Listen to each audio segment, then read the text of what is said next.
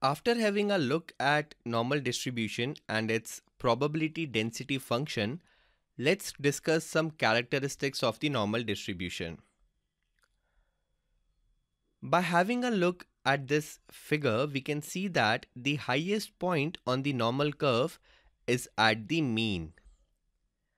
In case of normal distribution, we have mean is equal to median is equal to mode.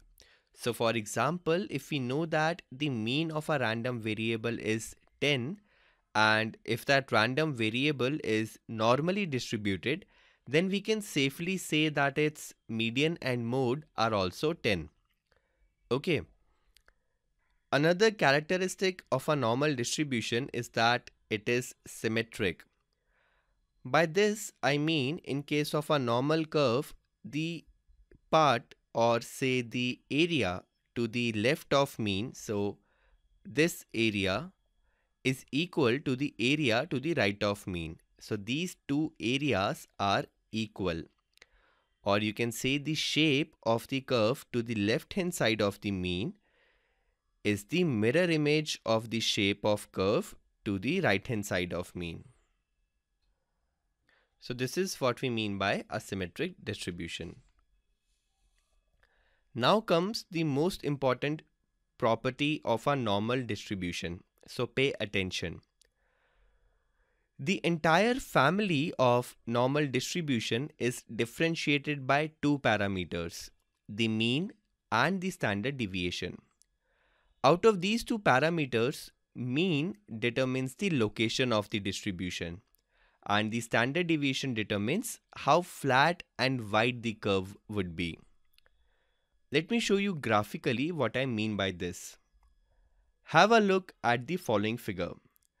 I have drawn three normal distributions here, and these distributions have different means but same standard deviation. So the mean of this distribution is -7, the mean of this distribution is 0, and the mean of this distribution is 14. So now you can see how the mean of a normal distribution determines the location of the distribution. Like this distribution has a mean of 0, so this distribution is to the right of this distribution. And this distribution has a mean of 14, so this distribution is to the right of this distribution. Okay, and note that all the curves that I have drawn here are equally flat and wide, and this is because we have assumed that the standard deviation of these distributions is same.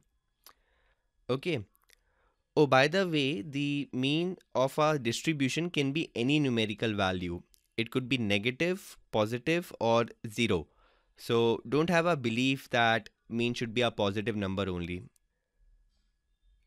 Now let's take a situation where we have two normal distributions with same means but different standard deviation. As you can see, I have drawn two normal distributions here. And let's say we already know that one distribution has a standard deviation of 5 and the other distribution has a standard deviation of 10. It's time for a pop quiz now. By looking at this figure, can you tell me which distribution has a standard deviation of 5 and which distribution has a standard deviation of 10? Well, if you think that this distribution has a standard deviation of 10 and this distribution has a standard deviation of 5, then you are absolutely right. This is because we know that a larger standard deviation means more variability in the data. And this variability of data results in wider and flatter curves, just like this one. So I hope you are now clear that the two parameters that a normal distribution has are mean and standard deviation, where mean determines the location of the distribution and standard deviation determines the shape of the distribution. Okay. The last property of normal distribution that I am going to discuss with you is this. The part A of this property says that if we have a normal random variable, then 68.3% of the values of that random variable are within plus or minus 1 standard deviation of its mean. Let me explain you this part A first, and then we will have a look at part B and part C.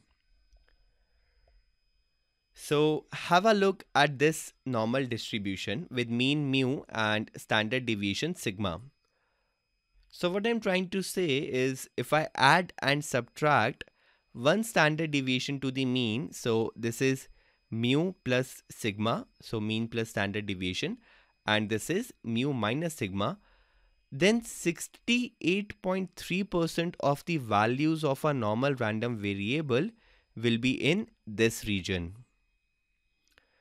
Or in simple terms, you can say the probability that a random variable takes a value between these two intervals is 0.68.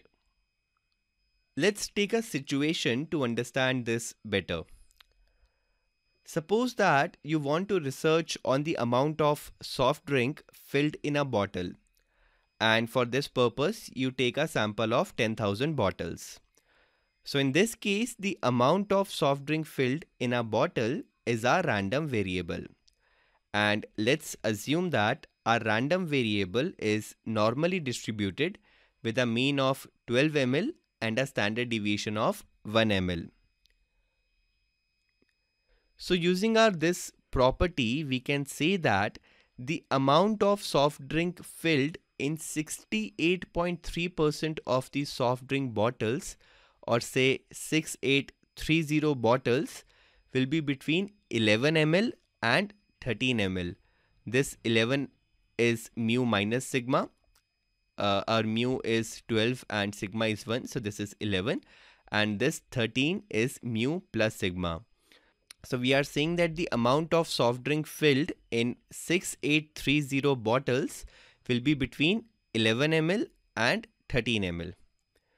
Okay, so this is how we can use this characteristic of normal distribution. So this was the explanation of part A. According to part B, 95.4% of the values of a normal random variable are within plus or minus 2 standard deviations of its mean. So this means the amount of soft drink filled in 95.4% of the bottles, or say 9540 bottles, will be between 10 ml and 14 ml. Here mu minus 2 sigma is equal to 10 and mu plus 2 sigma is equal to 14. Okay, I hope this is clear. And according to part C, 99.7% of the values of a normal random variable are within plus or minus 3 standard deviations of its mean. So this means the amount of soft drink filled in 99.7% of the bottles, or say 9970 bottles, because we have a sample of 10,000 bottles. So it will be between 9 ml and 15 ml. Here 9 ml is mu minus 3 sigma and 15 ml is mu plus 3 sigma. Okay, I hope you are clear with the intuition of what this property means. If you are thinking from where have we got these numbers like 68.3%, 95.4% and 99.7%, and why is this number 68.3% and say not 71.3%, then hold your thoughts for a while. I'll cover this in my upcoming lectures.